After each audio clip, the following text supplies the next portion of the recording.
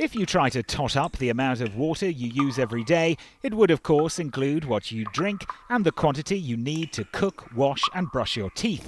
But your water footprint is much bigger than that. You have to take into account the amount of water used to produce the goods and services you consume.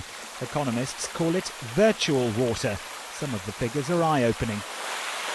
For example, a closer examination of the food on your table reveals the hidden environmental cost.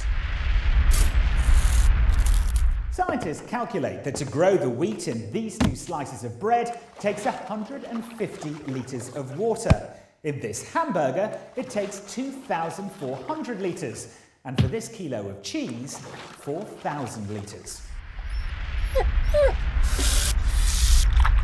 If you imagine one huge reservoir, the amount we need for 1 year, it would take the Thames 3,500 years to fill that reservoir.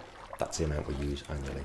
We use about 200 million litres per second just to grow our food. The amount of virtual water used to make what we drink is also staggering.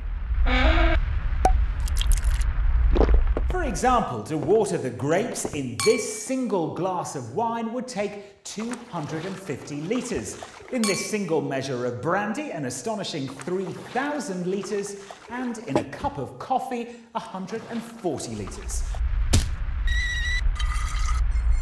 But it's not just food and drink, it's the transport we take and the clothes we wear. For instance, the World Wildlife Fund tell us it takes 11,000 litres of water to make one pair of jeans.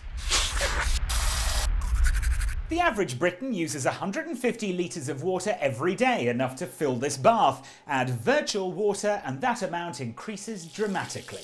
It's estimated we use 3,400 litres every day. That's enough to fill 23 of these baths. Every one of us, every day. For countries already suffering shortages, environmental groups argue our water footprint leaves a deep and damaging impression.